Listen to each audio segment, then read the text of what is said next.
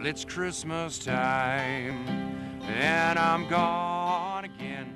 His song struck a chord in hearts around the world. I don't have you in my arms to hold. Robert Allen wrote this song for his wife Carla 4 years ago while deployed in Iraq. It's now getting lots of attention since being posted online. It's past 77,000 last night.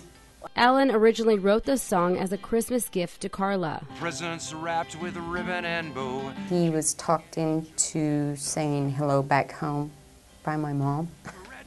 And somebody there talked him into putting the song on Facebook or on YouTube. The couple, married 17 years, are going through their second long-term deployment.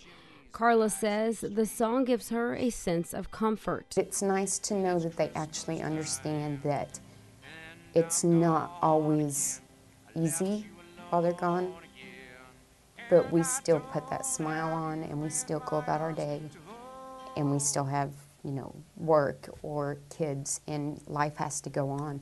And it's not always easy.